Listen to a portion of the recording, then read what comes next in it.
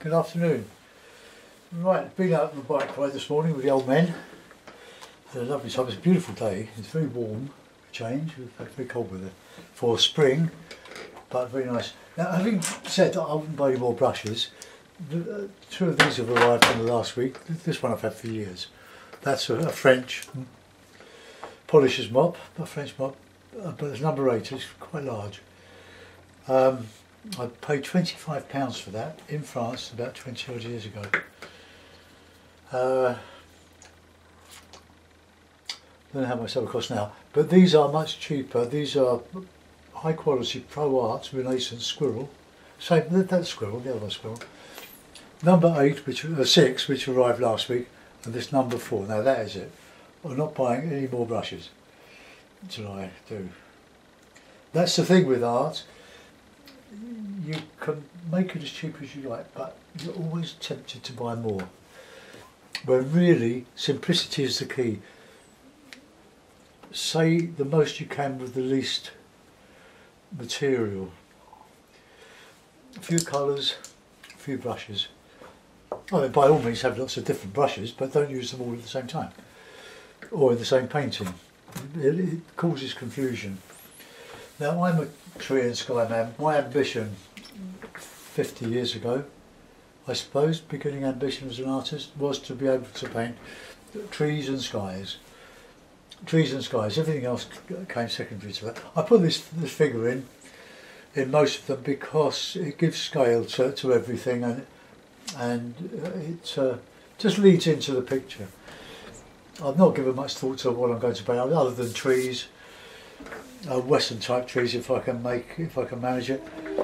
Right, I'm not going to wet the paper first. I'm just going to go in with a wash of ultramarine and maybe some cobalt.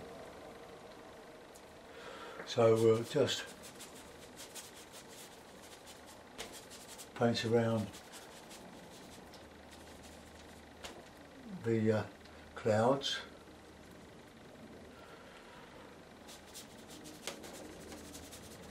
These mops do hold a lot of water, which is just as well.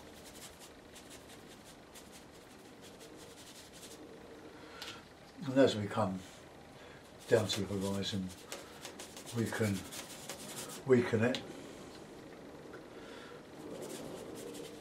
Put a bit of something in there, a bit of ochre, or even just a bit of red.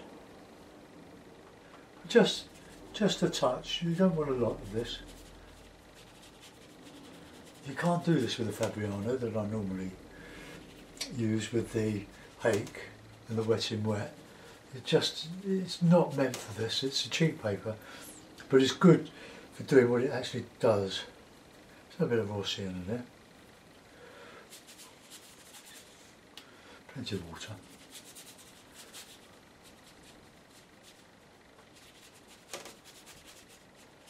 Okay. Down to the horizon. So there's my sky. That's a nice sky. Clouds coming up, but very light because a lot of that's going to be covered up. So I'm going to, I think I'll put in the path now. Just going into the picture. So a bit of light red and a bit of that ultramarine. I think it's having the right amount of water on your brush to carry through. Otherwise you've got to keep reloading and trying to remix. This is the number 6 brush and it's a lovely brush.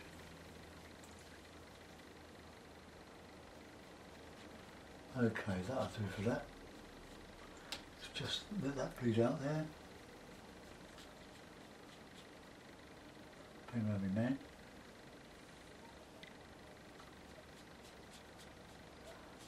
Doggy. Don't know if I'll paint the dog. I'm not a dog man. I'm a cat man. Okay. Right. Let's put in some banking. Bit of burnt sienna. Bit of Okay, yellow. And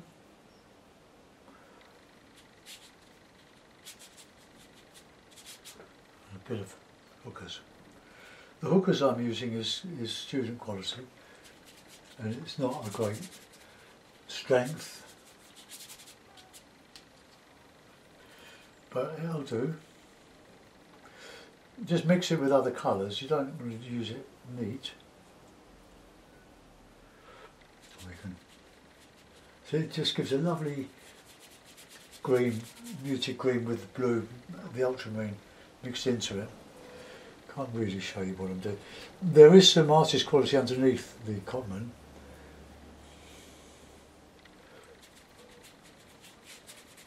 Oh, lovely that. Okay, that'll do for that. We can put some more stuff in there with some heavier stuff in the background. But I want that to just dry for a little bit. Right, well let's have a bit of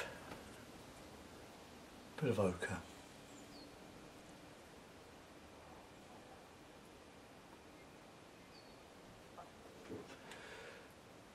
A bit of sienna there.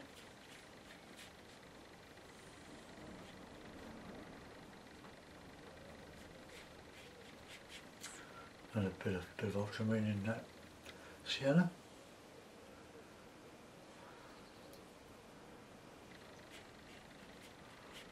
And a bit of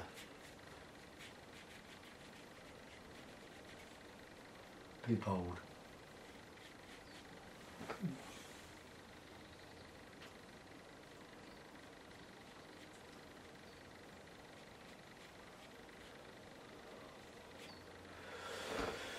Right, okay, now we can detail some of this. There's light coming from the left, I think. So a bit of ultramarine, bit of raw sienna, burnt sienna, sorry.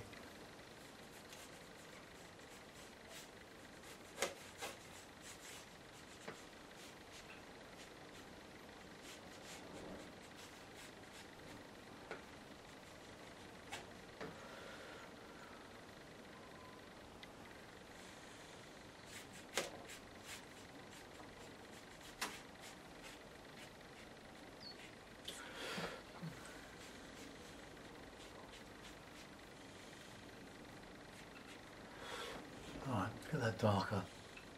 Bit of Payne's grey, bit of sienna, burnt sienna.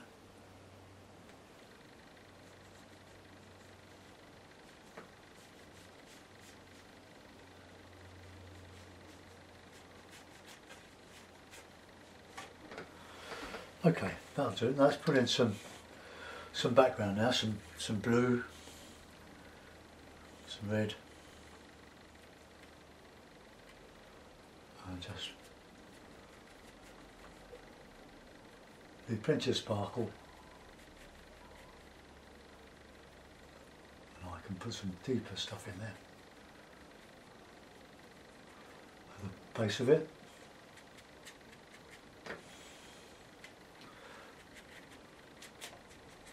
You just can't do this with Adriano. It's very dry. Okay, keep that going. That light red's very, very good for greying the blues.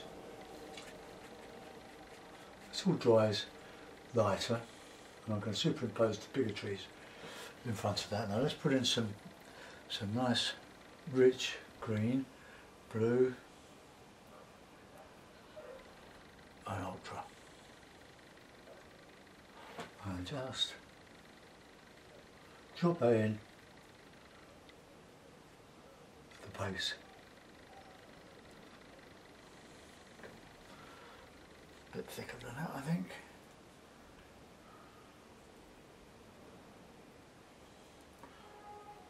That's a good bit of a mix there.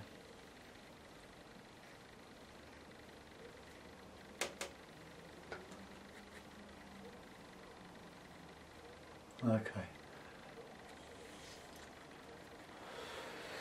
Right. Now I'm not a lover of summer greens, but I do like autumn and winter.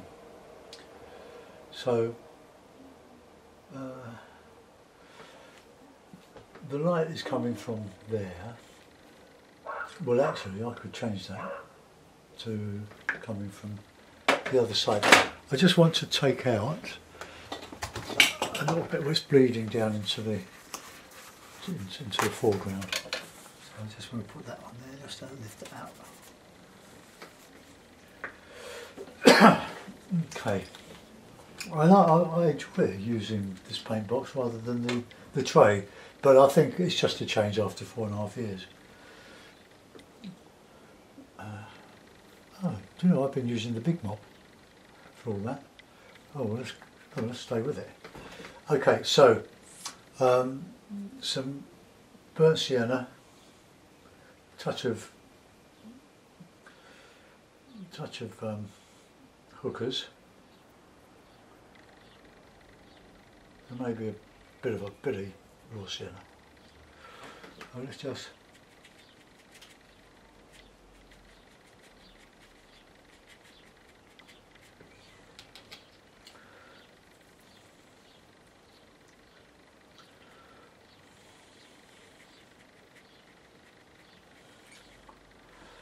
there's some shadow on the other side there. Okay, we can darken down the bottom here. And same here.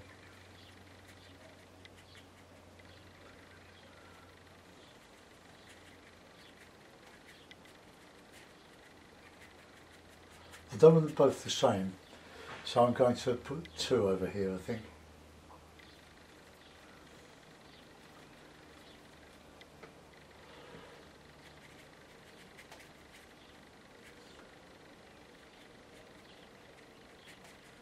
Now, some shadow colour in there, so clean the brush and we use blue and red and just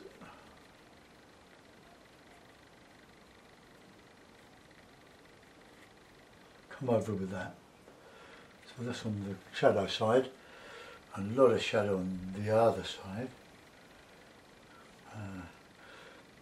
When you do this, you have to be careful you don't dip your paint in the wrong bit of paint. That's nice and rich.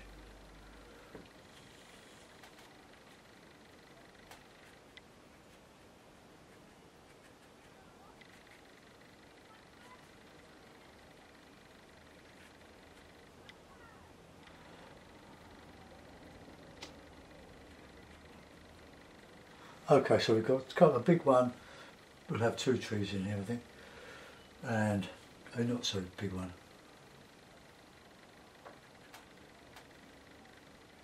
Okay, so far so good. So this really is a painting of trees.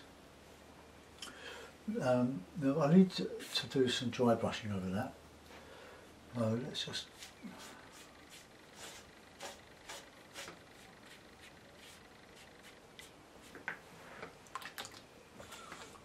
Some dark, some umber and blue. It's this lovely paper, this Arches paper. It is just wonderful.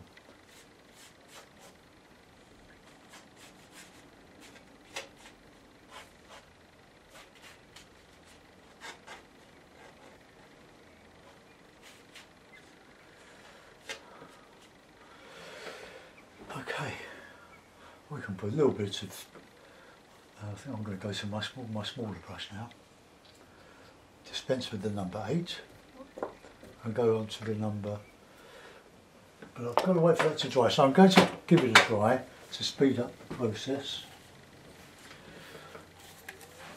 How are we doing? Let's have a look on the screen. It's coming up. Right, mute your sound now.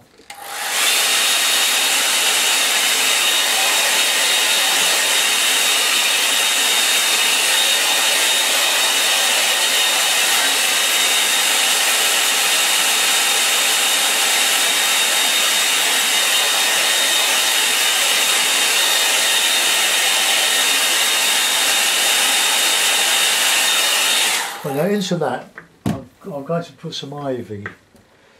I'm going to use. I will use the big duck for that because it's got a sort of a. Hasn't got a real good point on it. But it's got a fair old point though. But I want to just put in some blue, a load of blue, a load of sienna, and a bit of Payne's green. Maybe a bit of ochre, get it on the green side.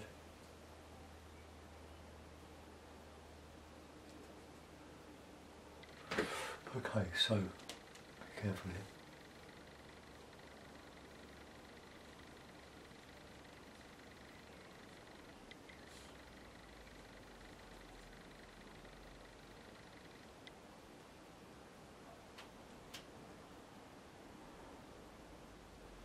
I'll leave the base through because you don't really get the ivy thick on the base.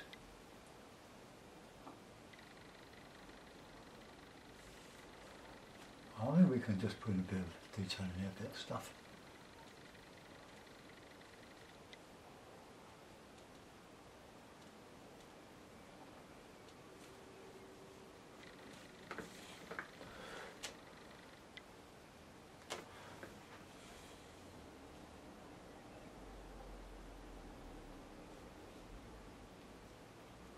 Okay, we can do some nice calligraphy in that, and the same couple here. Try and keep them different. I need that darker. So I just mix in green, sienna, ultramarine, and Payne's grey, just to give this bit of dark green ivy.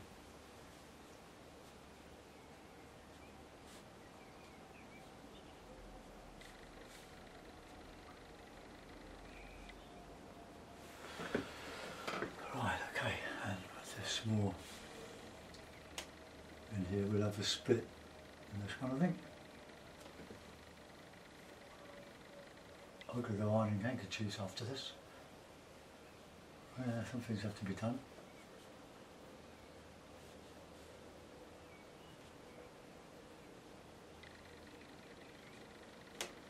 We don't want them both the same. I reckon we could still go some bit darker shadow in there.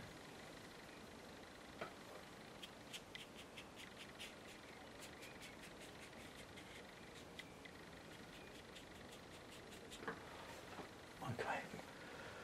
Maybe just a little bit more sienna-ish, burnt sienna on the light side. Okay. Now I'll go to my number 6 brush, and we want some nice dark. Great dark is sienna, burnt sienna.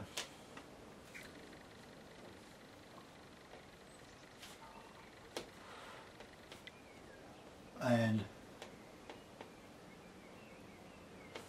ultramarine.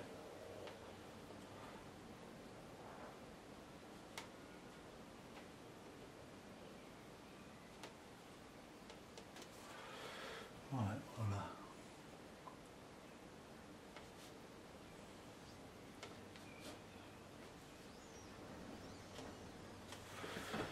right, okay.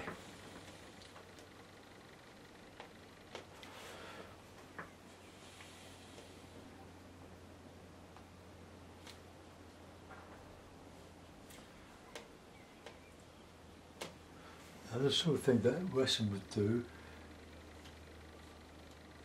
I did meet Ted Wesson. We were both pipe smokers back in the day, and this is in 1982, and he was demonstrating for the art group I belonged to for many years. And he'd been to East Grinstead to work on do a line and wash of a old tithe barn. It was beautiful. He did a lot of his drawing with a stick. That's why I do it. I'd never seen it before. I was back early in my my painting days. Still a bit wet. But he was such an engaging, a brilliant teacher.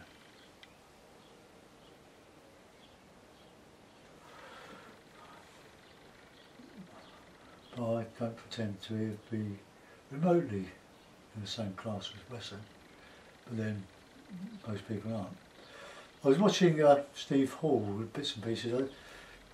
To watch full length videos you've got to pay, and that's beyond the pale for me. Let's just get some depth in that. Now let's try a bit.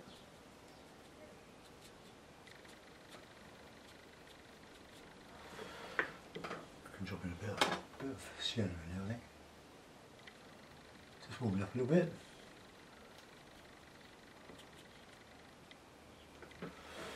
Right, okay, let's just drop that in there.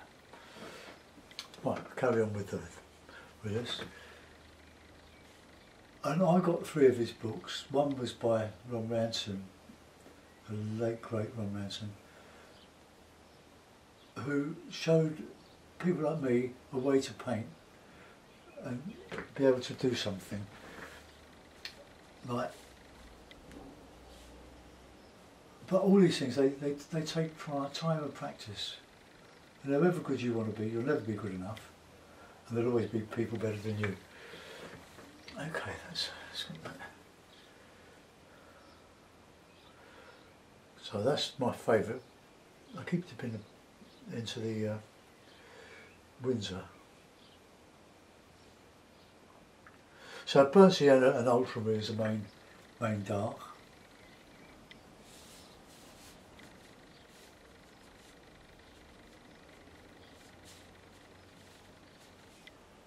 I love these brushes.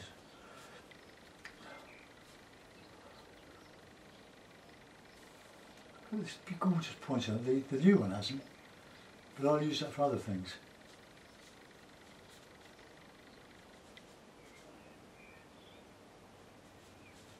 But I don't know, something about trees. They're just so gorgeous. Just a little bit more calligraphy. Don't want to overdo this. There's an autumn scene somewhere.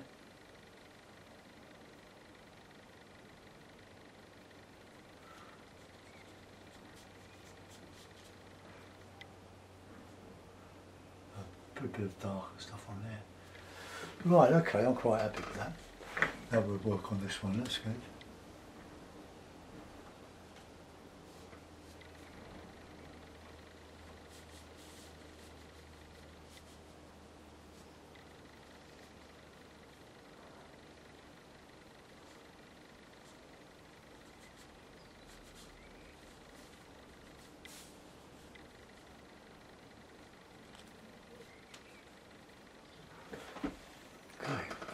Now we need to put in some, I think some blue behind that.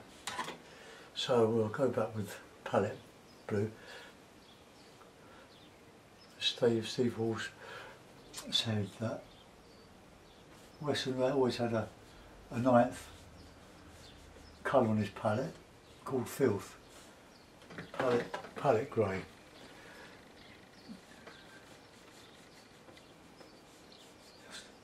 Just fill in the gaps here.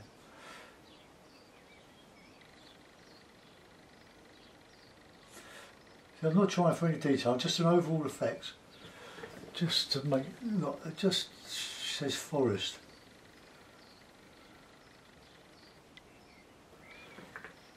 Okay, that's good enough for, well, I can put in some in here.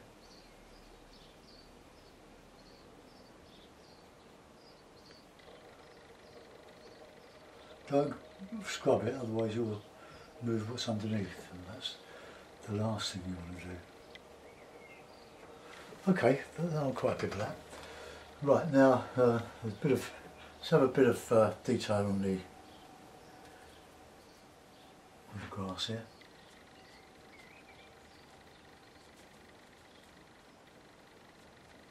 Let's have a bit of Payne's grey.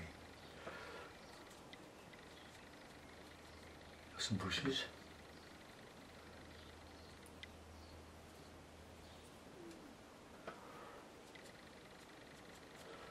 Oh, ultramarine and burnt umber, burnt sienna, made in heaven.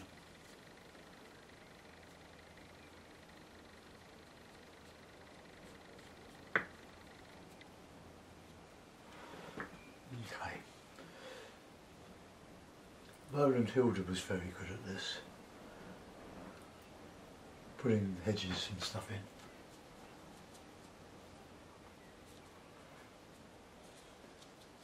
Nothing really, just to fill up a hole. We'll put shadows in there, coming across here.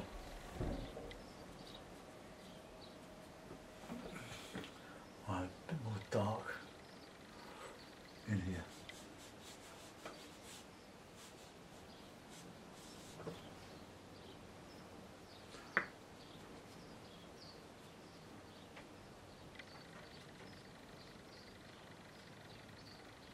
Don't do too much, like I'm doing. Whoops. Right. I'll get my little brush. Make sure my brushes are clean. And always tidy up after you finish. Look after your brushes. Clean your palette. So you don't have to do it when you come back next day. Right, now, nice bit of red in that, I think.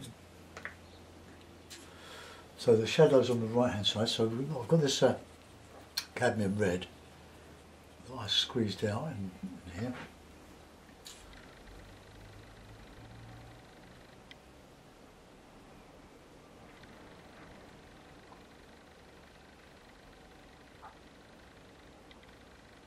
And we'll put a bit of palette grey on one side.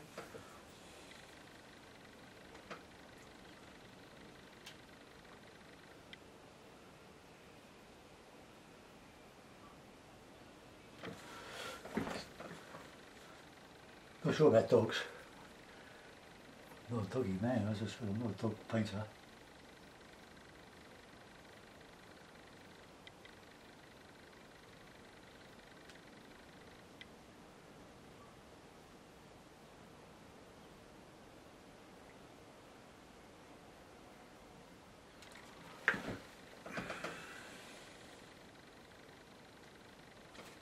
Well, it's pretty shadowing.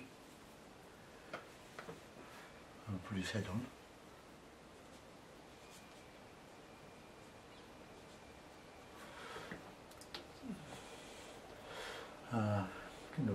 Give him an umber head, umber and blue.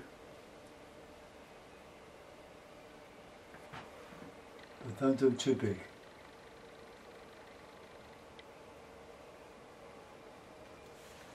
Okay.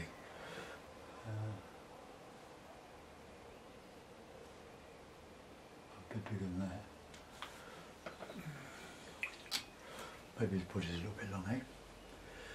So, a bit of dark. Let's go up under there a bit.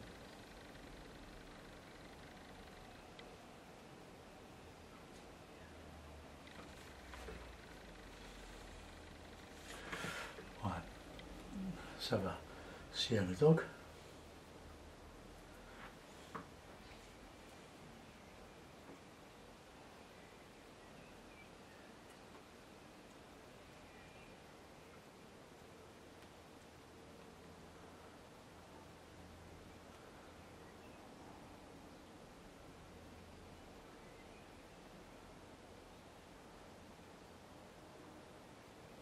Bit dark under there.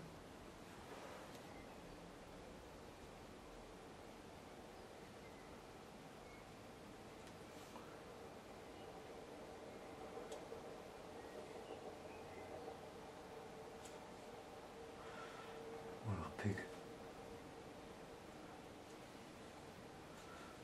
Oh, well, some people say this is more like a pig.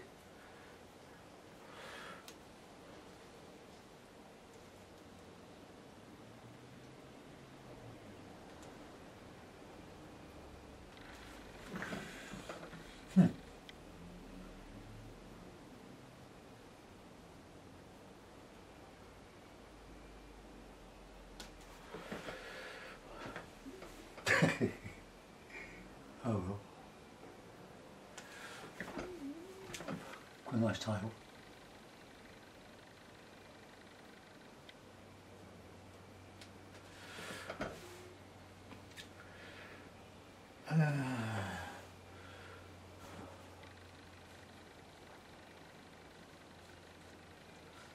Unlike a lot of dog owners on our walks, my dog owner has got his dog on a lead.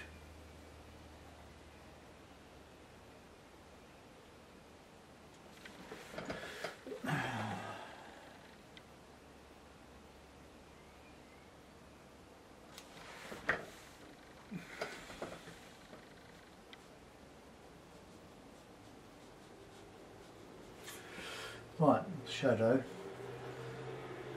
Well, apologies to dog owners.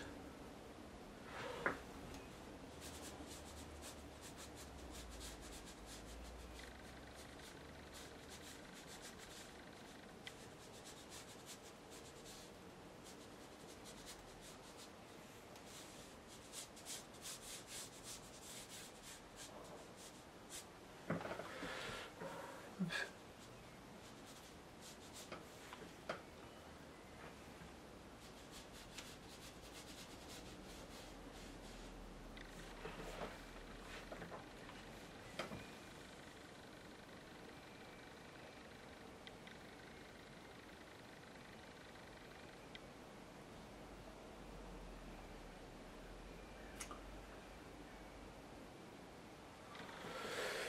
Okay.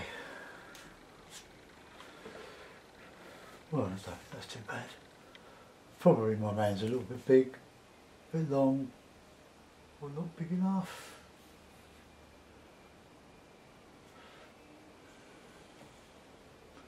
Let's get that bit of a shadow over that side.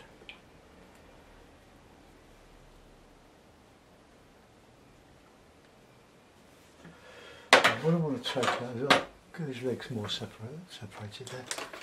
So a little tissue paper.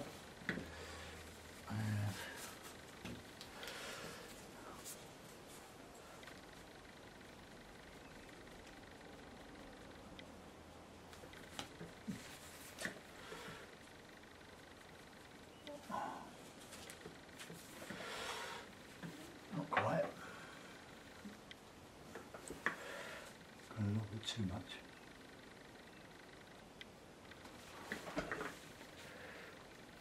Looks like he's got a peg leg, isn't there? It's just out there.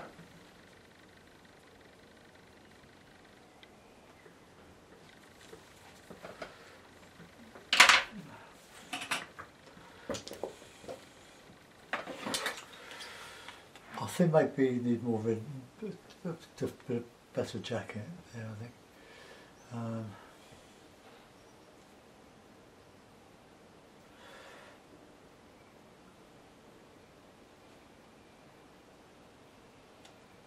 Sorry about the pig.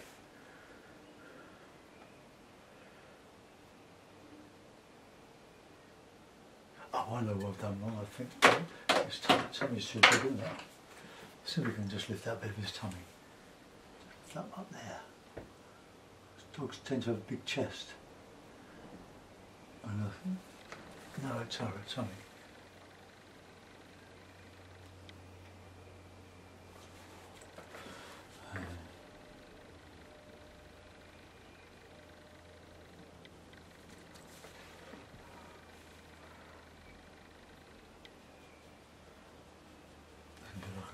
That's a bit better. Okay, now I'll try and make him a bit broader in the back, not in the beam.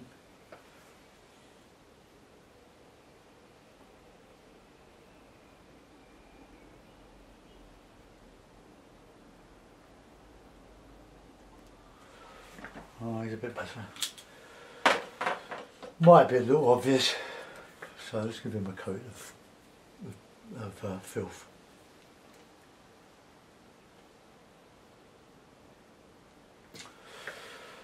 Okay, well that's going to have to do. I'll find a mount for it. Let the blue mount.